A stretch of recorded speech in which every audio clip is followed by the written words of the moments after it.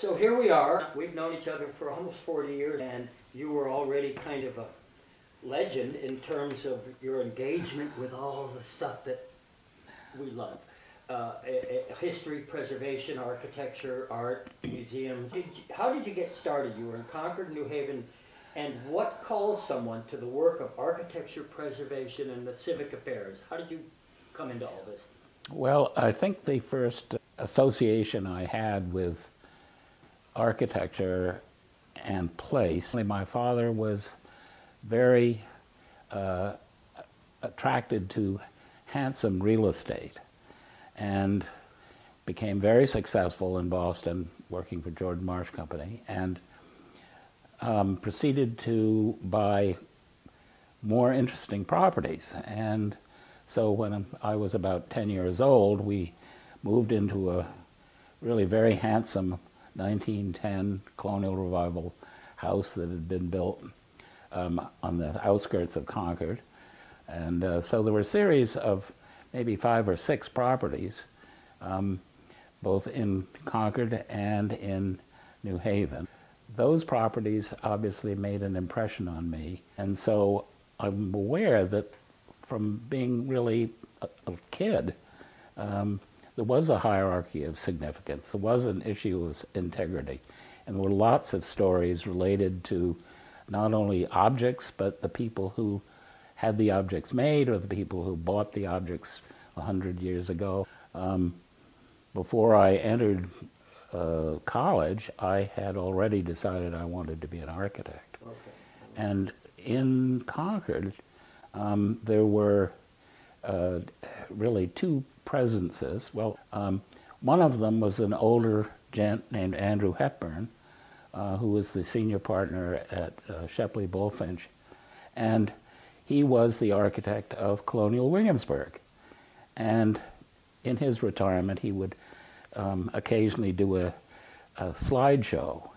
And I remember in the early 50s going with my mother to hear Andy Hepburn talk about how Williamsburg was recreated from English engravings of the 18th century. That's great. And then there was a cousin of my brother-in-law named Russell Cattell, and he was a master at Middlesex School, which was next door to where we lived. I did not realize. And he lived across the street. And of course, he was a great mover and shaker in what is now the Concord Museum, which was then the Concord Antiquarian Society. Wow. And so I remember going around the Concord Antiquarian Society with Russell Cattell, talking about all these things that you and I went to visit. In those days, there was a 4-year Yale College BA. And then the architecture school had a 4-year graduate program, which was a Bachelor of Architecture degree. If you were going to do both, as a freshman, you identified that was your interest. You could, in fact, do 3 years of Yale College and immediately go into the architecture program in lieu of a senior year. You were required to go into Joseph Alber's design class, which was for architects, for artists, and art historians, and you played with all the colors and material objects, et cetera, et cetera. And Albers was a huge intellect and influence on the teaching, and he was head of the design department at Yale at the time. I started in the autumn of 1956. And I got out in 63. July of '63. Yes, Yale Architecture School was definitely the cutting edge of modernism. And the chairman of the architecture school changed in 1957. And it became Paul Rudolph, who was from Florida. And he was running his office, his architecture practice, parallel to his position as chairman of the architecture department.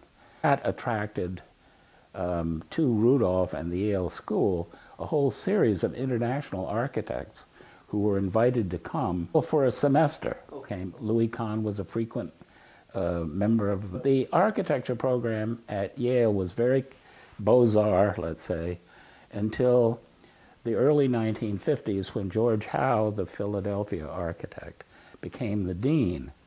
And he brought in all of the kind of Bauhaus thoughts that were gestating until Rudolph came as the chairman of the architecture department. And then it really blossomed under Rudolph, and that was exactly the period that I was in New Haven. I worked for him during vacations. When he had prominent guests as architect, he would say, well, now, Jared, you take these people on a tour of New Haven architecture. So I had a whole routine and could drive up and down the streets of New Haven and talk about the buildings and their period.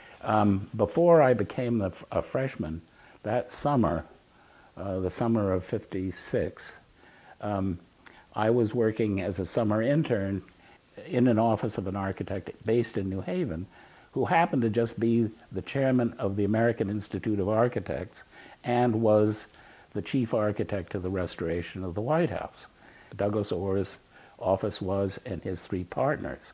And one day, the front conference room was busy outside where I was, and somebody came in and said, oh, Jared, we need you. So I was told immediately to go down to the end of Hill House Avenue to look at Joseph Sheffield's house, which was Ithiel Town's house, and that had been increased in doubled or more by Henry Austin. And Yale, the two men in the office asking me to do this were Douglas Orr and Eero Saarinen, who was commissioned to do the master plan for Yale architecture, I mean for the development of the campus. And so I was sent off to assess whether or not the Sheffield mansion could be taken apart and reinstalled at the top of Hill House Avenue, where the famous Hill House residence called Sachem's Wood was located, that being an A.J. Davis and Ithiel Town design building. The Yale architecture history offices, where Vincent Scully was working on something, and so I engaged him in conversation about how would we go about the Sheffield mansion being moved. And the other character was also a professor of architectural history at Yale, a man named Carroll Meeks. Meeks actually started Haven Preservation Trust, and the first project that they organized around was the intended demolition of another Henry Austin house on Hill House Avenue called Professor Dana's house.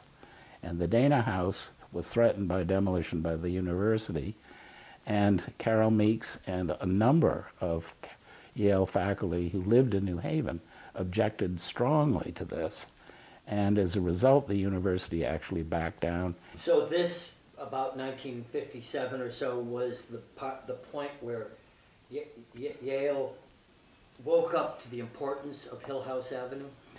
Well, yes, and academically, you see, Scully would do a fall introduction to architecture, American architecture, and his fall lecture was the three graces. There was Le Corbusier, there was Frank Lloyd Wright, and there was Mies van der Rohe. So by the time you were drenched in Vince Scully's wonderful poetic presentations, and everybody was wowed, the winter and spring term, a class on 19th century New Haven architecture, done by Carroll Meeks. I was asked in 1972, and he asked me if I would be willing to be an adjunct instructor and do a course on Hartford 19th century architecture. So I wrote 12 lectures, and they were all illustrated, and I took the photos and borrowed images and stuff like that. The Mark Twain House to do architecture tours in Hartford. And the Wadsworth Athenaeum had previously had some architecture tours done asked me if I would mind doing just bus tours of 19th century architecture in Hartford. How did you meet Claire Cooley? Is that what brought you to Hartford, or was there something else? No, I came to Hartford because I was looking for a job after, when I finished architecture school in 1963, I got a job in Milan, in Italy. It was a great year and a half, I have to tell you. I've spent my whole life in New England, and to be so removed, I don't want to do that. Yeah. Decided, well, gee, Hartford is an up-and-coming place, and so came up to Hartford, and then I worked for Ebbets, well, it was Ebbets, Frid and Prentice, but then Frid, Ferguson, Mahaffey, and Perry it became, and I worked for them for 12 years, and then stepped out of that and started the firm with Tyler.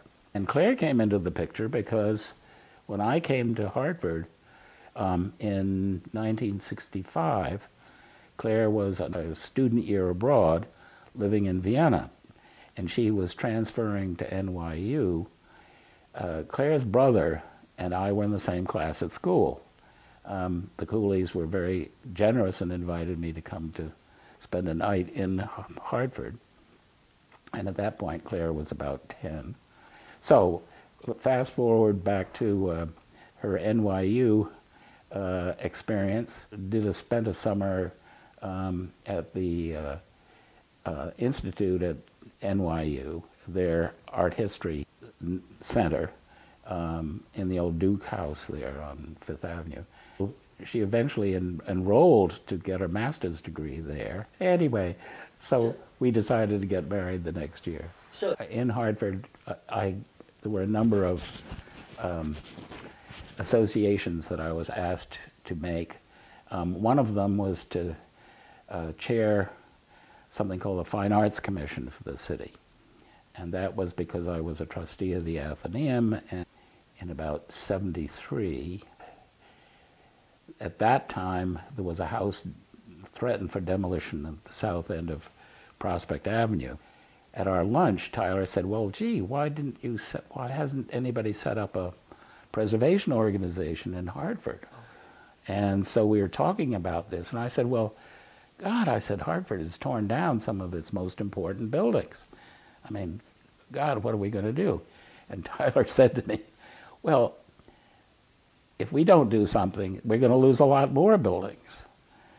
And so by the end of lunch, I said, well, yeah, so let's start a preservation organization.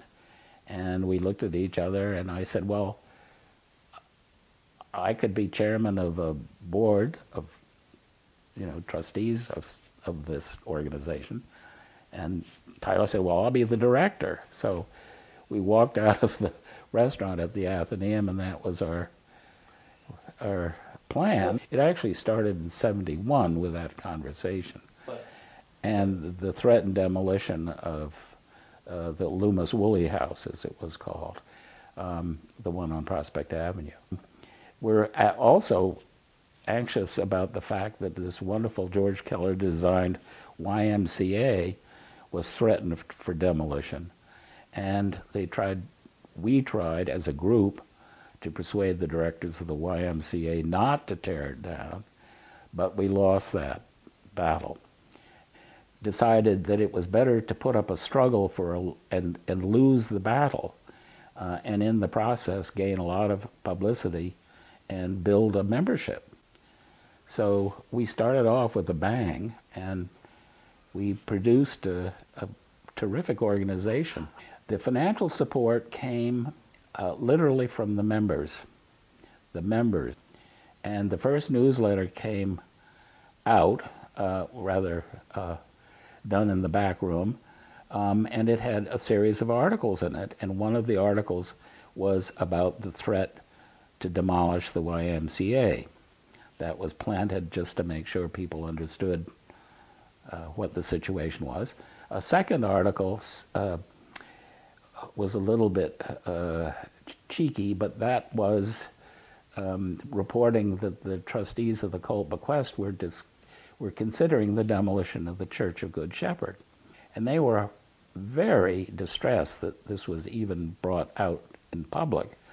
And I suffered actually because of that. I won't. And you and Claire have been so interwoven with the well-being of this city, and I know there are lots of personalities over the years that you've known in the... With the politics going on in City Hall, the head of the city, which was the city council, really, not the mayor, had an agenda for improvements in the city of Hartford. It was Nick Carbone and a couple of the other council members, and they were very opposed to the Fine Arts Commission's charter, which in fact stipulated that the commission had to review projects that were intended for the city.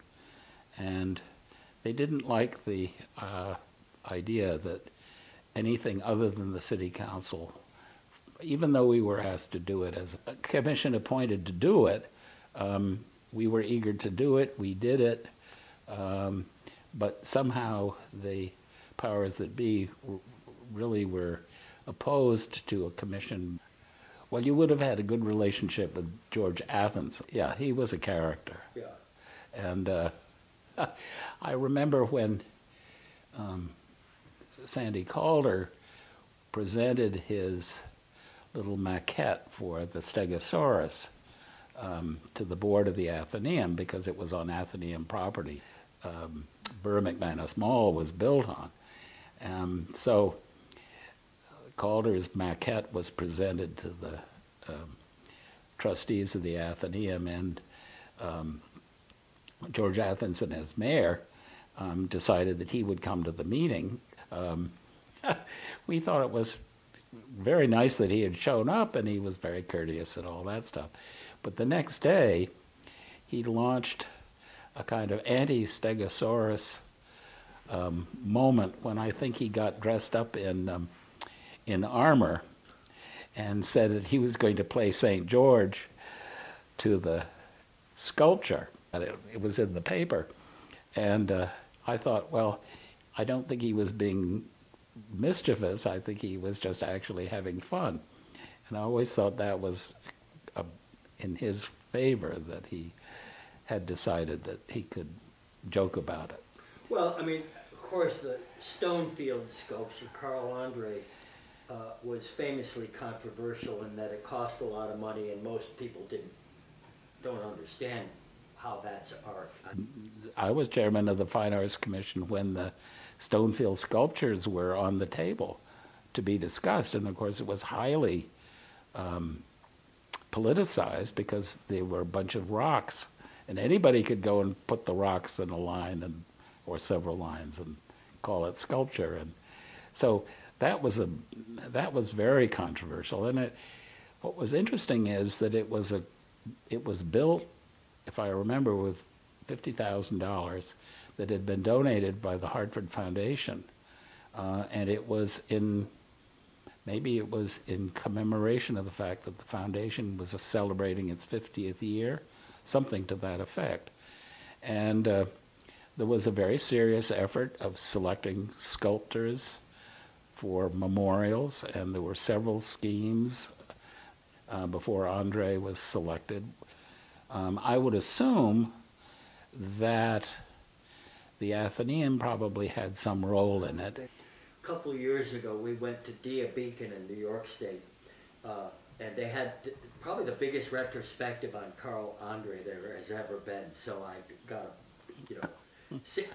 10,000 square feet of Carl Andre art. Heavens, there's nothing much to it, and in a way, it's so much more forward-thinking environmentally, but it's very elegant, and it'll stay there a long time, I hope. Is that it's much harder to preserve things people don't care about. So part of my sense of purpose here has been to get people to care about the stuff that's right underfoot. Sometimes when I raise the subject of tourism, which is, is Hartford ever going to be Nantucket? Of course not. But would it be helpful to the city if we had 50% more visitation in a year? Well, how could it not? And so that sense of valuing the culture, the history, and putting it to use, connecting it with a rising tide of public engagement, is something you've done. But one of the factors today is that people who are in leadership positions in Hartford are not from Hartford. They're from somewhere else, and their time in Hartford is perhaps limited to their time working in a company that's based in Hartford. And I think it was maybe even 25 years ago at an event in which she was seated at a table that was not the head table, and there was a very important businessman sitting at the table fuming because he wasn't at a table with more important people. And Claire engaged him in some conversation, and I think it went something to the like, well, I really don't give a damn about Hartford. I mean, I've just come here 4 or 5 years ago, and I'm only going to be here another 4 or 5 years. And as soon as we're finished with Hartford, I'm going to get out of here. And it was the most shocking thing to poor Claire, and she often repeats that story. But that's often the problem because of these corporations now bringing people in to fill executive positions who have no connection whatever to the city. And the city, for hundreds of years, have basically been led by citizens of Hartford. The sort of local leadership in these corporations existed 50 years ago. Yeah. And no longer, because the companies have been bought up by larger companies elsewhere. And so the front offices have moved away. Yeah, I had actually, in my application to win a tour, they had a question that said, where do you want to be in 5 years? In 5 years, I'd like to be organizing an exhibit about some aspect of the material culture of the Connecticut Valley. Because And you live to believe it. And it's been unbelievably rewarding in many ways. To me, it's a bottomless pit of a reservoir of incredibly interesting things to learn, discover, to cherish, to present, to interpret, to educate people with. And I wish there were dozens of people like you that all feel the same way. Well, I know one of the questions you asked earlier had to do with the cult connection, was saying how she had all these things from her great-aunt's house. She ended up with a whole lot of the household effects of Armsby for all of Mrs. Colt's correspondence, which is now at the Beinecke Library. I mean, it is Elizabeth Colt's correspondence to her family about all of her trials and tribulations. Elizabeth Colt is one of the great stories Hartford has to tell, and I think Frederick Law Olmsted next year is his 200th anniversary, and obviously Mark Twain and